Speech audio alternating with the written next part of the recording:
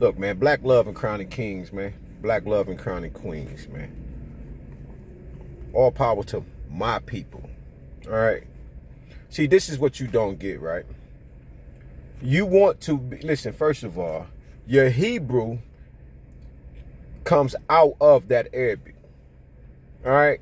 It's like the AL that was translated, which is actually Arab, transliterated or translated into the EL.